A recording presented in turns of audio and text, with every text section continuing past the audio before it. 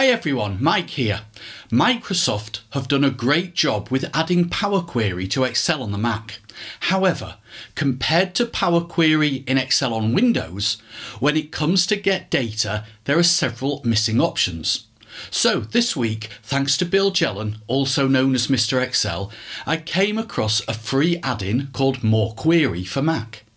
This add-in attempts to redress the balance by adding 4 additional data sources under Get Data, 2 of which I'm going to cover in this video.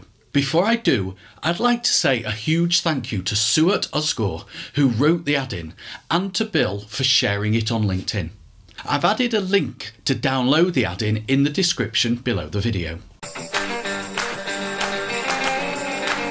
As with any add-in, start by downloading and installing it. Once you've downloaded it, extract the MoreQuery XLAM file from the zip file and save it somewhere. It doesn't matter where you save it, but be aware that if you later move the add-in file, the add-in will no longer work. You'll have to reconnect the add-in to Excel. I've created an Excel add-ins folder inside my Documents folder, but as I said, you can store it anywhere. Launch Excel, click the Tools menu item and select Excel Add-ins. Click the Browse button, navigate to the folder that the add-in is in, select the add-in, click Open and click OK. Now on the Data tab on the ribbon there are 3 more options. Clicking on From Web Service reveals 2 more options. Let me show you how they work, starting with From Table or Range. The From Table or Range enables you to load data into the query editor from a table or range of cells in the current file. So here I want to convert this data from a tabular or grid-like structure into a columnar list. And to do it, I can use the Unpivot feature of PowerQuery. So I'll click on a cell inside the data that I want to convert and click on the Data tab on the ribbon. Then click Get More Data from Table or Range. Make sure it's picked up the correct range and there's a tick in the box My Table Has Headers and click OK. The query editor is opened and what I need to do here is select the columns with the numbers in, click on Transform, Unpivot Columns, and then close the query editor by choosing Home, Close and Load. And there is the data as I want it. So I just happen to select the Unpivot option to show you, but the key thing here is that we were taking data from a range or table in the same file, not bringing it in from another file. The second option to show you today is From Folder, which makes it really simple to combine data from separate files stored in a single folder. Ideally, the data should have the same column headings and the sheet name should be the same across all files. So here I have 3 files, January, February and March, and they are all set up identically. The column headings are the same and each file contains a sheet called Sheet 1. And these files are all in a folder on my desktop. So what I want to do is bring those 3 files into this file, which is called Sales YTD, Sales Year to Date. Now the add-in doesn't allow you to browse to the folder, so before I start I need to copy the folder's path. So I will open up the folder and then right click on Sales at the bottom of the Finder window and choose Copy Sales as Path Name, and then close the Finder window down.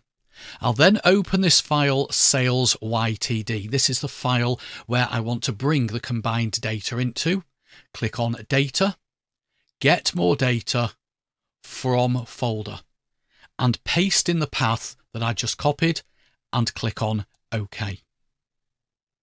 It then opens up the PowerQuery editor. I may have been asked to grant access or grant permission to that folder. I didn't have to do it this time because I had done it previously, but if you do get a message popping up and it's an Apple message, not an Excel message, that asks you to grant permissions to the folder, then just go ahead and do so.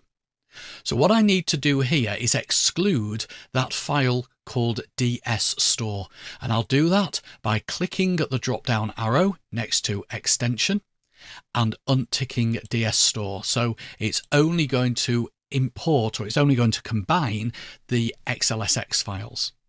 Once I've done that, I can click on the button with the two little arrowheads, which is at the right hand side of the content column.